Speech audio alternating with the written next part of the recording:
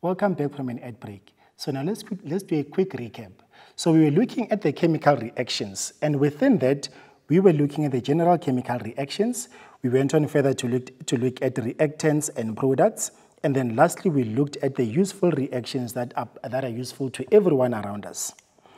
In this lesson, we used words such as chemical reaction, chemical bond, reactants, products, and subscript. So those are the words that we used throughout this entire lesson. I'm sure you took note of those words as we're using them.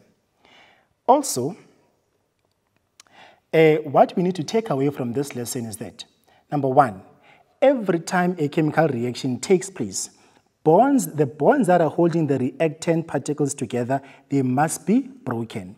And new bonds that are linking the particles of the new substance must form. What we must take away is that when a chemical reaction takes place, the existing bonds of the reactants, they need to break. And new bonds need to form so that products can also be produced. Also, what's important to remember is that chemical reactions, they rearrange the atoms of the reactants to form a new substance.